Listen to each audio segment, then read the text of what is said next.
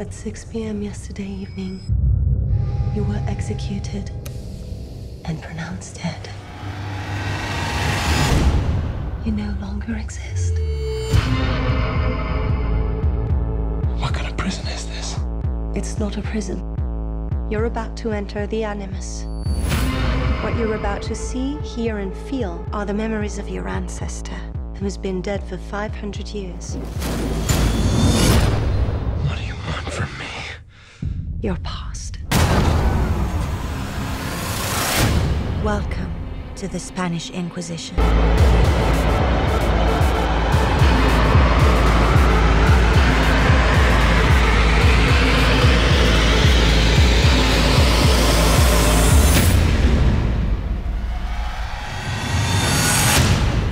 We work in the dark to serve the light. Time for the best video game adaptation ever made.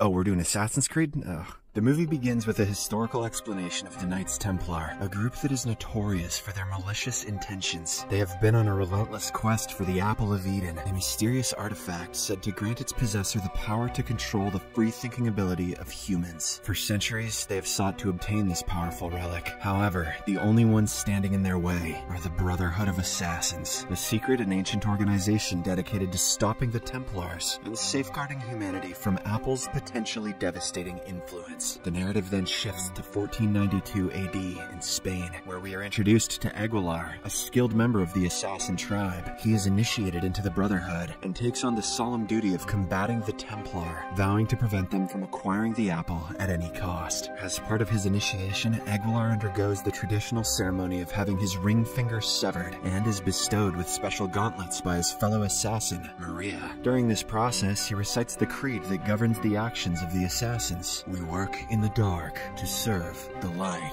We are assassins. The scene then fast forwards to the 20th century, where we meet Callum Lynch, a troubled young boy. He tries to ride his bicycle across rooftops, but sadly, this is a dumbass idea, and he cannot make it to the other end, and falls. After this, he goes home, only to encounter a tragic event involving his assassin father and Templar mother. He spots his mother sitting lifeless on a chair, and his father holding a knife, making it evident that he killed her. Just then, a group of Templars approach the house, and so Callum's father advises him to run away. Left with no choice, the scared boy escapes through the rooftops, leaving his old life, and thankfully, his bicycle behind. In the present day, an adult Callum finds himself imprisoned and condemned to death for a crime he allegedly committed. It's his birthday, and he is supposed to be given the death penalty on the same day. The prison guards take him to a torture room, where they tie him to a bed and inject a mercury fluid inside of him. In the last few minutes, Callum remembers all the beautiful moments he spent with his mother, and also curses his father for troubling them.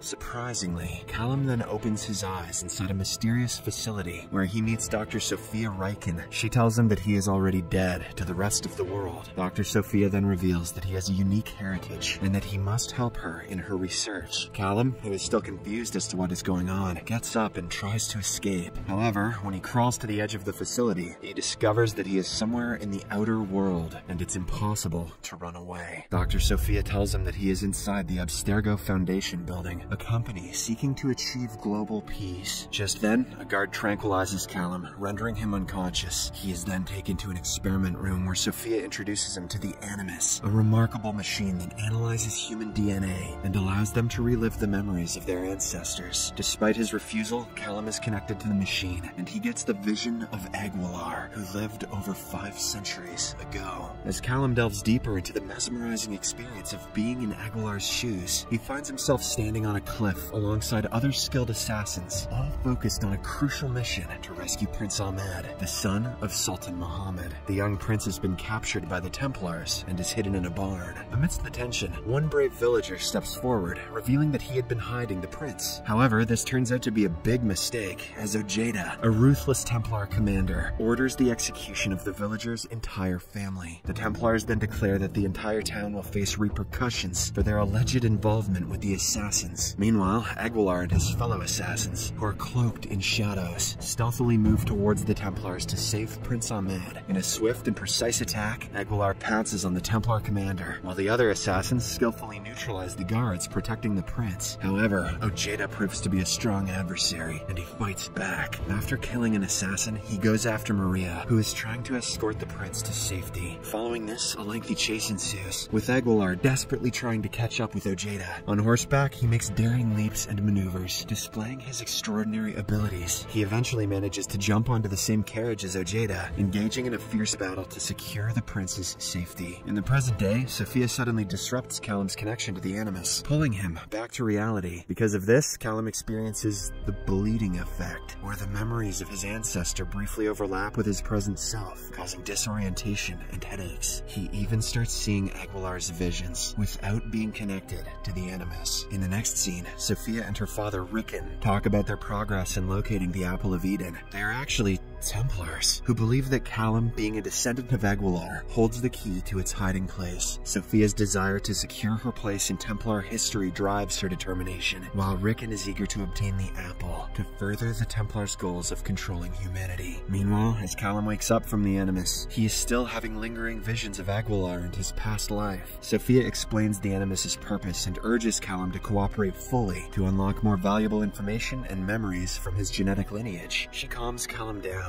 and then takes him to the other room, informing him that they have been monitoring him since his birth. Sophia also shares the tragic backstory of Aguilar, revealing that his parents were murdered by Ojeda, driving him to seek revenge and eventually join the assassins. Hearing all this, the significance of the apple and its connection to Aguilar's past life begins to unravel, and Callum realizes the immense responsibility that he bears. The scene then shifts to the facility's dining hall, where Callum becomes the subject of curiosity and observation by other patients, who are also part of the Templar experiments. Right then, Moza, a descendant of a Haitian assassin, reaches out to Callum, cautioning him to make the right choices and align himself with the true cause. He secretly suggests Callum not cooperate with Templars. On the other hand, tensions rise as Rickon confronts Sophia about Callum's progress. He demands immediate results and threatens to replace her if she doesn't comply. Sophia, however, remains steadfast in her determination to unlock the secrets hidden within Callum's genetic memory. When Callum is alone in his room once more, he sees the haunting image of Aguilar. The visions trigger something within Callum, and he suddenly finds himself shadow fighting with his ancestor. To his amazement, Callum discovers that he possesses the agility and combat skills of Aguilar. When the attendants rush in to restrain him and take him to Animus, he unleashes his newfound prowess and tries his best to fight them off. However, he fails to do so